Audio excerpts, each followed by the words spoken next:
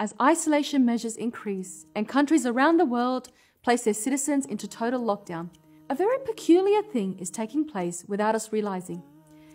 The situation is actually making the world more inclined towards a Muslim way of life, and you don't have to look far to see how. People around the world are spending more time with their families. Pubs, clubs, and casinos are now officially closed. In certain countries, alcohol has been banned. People are washing their hands more regularly, and suddenly it's becoming socially acceptable not to shake hands. This is quite significant considering Muslims have long struggled with explaining why we don't shake hands with the opposite gender. On the economic front, we've also seen interest rates reduced to zero, a clear win for Islamic finance. The President of the United States has held a national day of prayer, and people have begun shifting their hope towards a higher power. And while yes, the virus at first led some people into a wild frenzy of greed and selfishness, the chaos has slowly given rise to communal spirit of giving and charity. We've also seen a new wave of gratitude flooding communities, particularly with the amount of respect and appreciation shown towards health personnel, doctors and nurses, men and women who truly deserve respect. I make a notable mention of the first 4 doctors in the UK to succumb to the disease while fighting on the front lines, all of whom were Muslim. We also make a mention of our sister Arima Nasreen, a Muslim nurse in UK, who also sadly passed away after fighting the disease. May Allah have mercy on them all and grant them paradise. Yet what's really strange right now is the interesting stance many countries now have towards a face covering.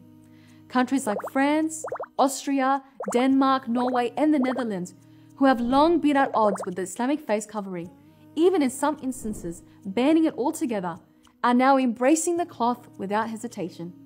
In fact, some of these countries have made such a dramatic transition that they've even enforced the covering by law. This means that the same cloth, which would have once left you with a hefty fine for being worn, will now leave you with a hefty fine for not being worn. If that isn't enough, we're actually seeing face coverings being paraded in French fashion shows. To make matters even more interesting, Donald Trump himself has even jumped on the bandwagon, not only encouraging the face coverings, but hijabs as well. A lot of people have scarves, and you can use a scarf. Scarf would be very good. So you can use scarves. You can use something else over your face. It doesn't have to be a mask. Could it be that everyone has now had a change of heart? Or have they too been inspired by the Muslim way of life? We sure pray that this tragic virus comes to an end soon and we can all get on with our lives once again as normal. And we sincerely pray that Allah alleviates the suffering around the world caused by this disease. But until then, I'm sure it's left us with a lot to think about. If you enjoyed this video and other content One Path Network produces, please visit onepathnetwork.com. For as little as $1 a day, you can help in spreading beneficial content across the globe. Thanks for your support, guys.